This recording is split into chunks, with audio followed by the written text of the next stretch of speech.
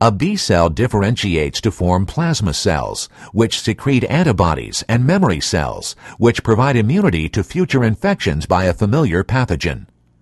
B cells make up 10 to 20% of lymphocytes. Lymphocytes make up 15 to 50% of white blood cells. T helper cells, also called Th or CD4+ cells, assist both the cellular and humoral immune systems by secreting cytokines.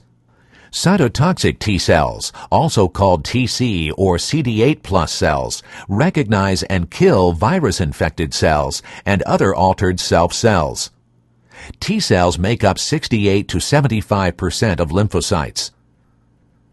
Natural killer cells attack and lyse virus-infected or cancerous cells of the body.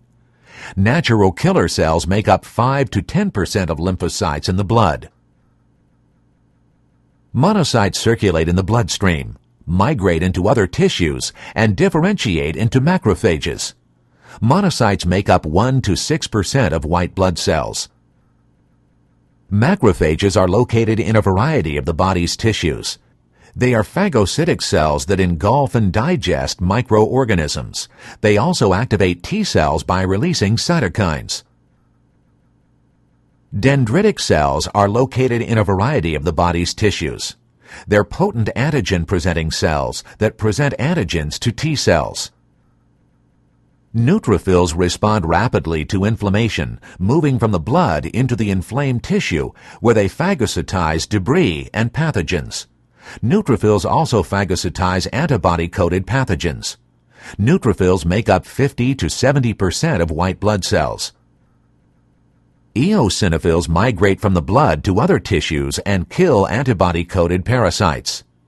Eosinophils make up 1 to 3% of white blood cells.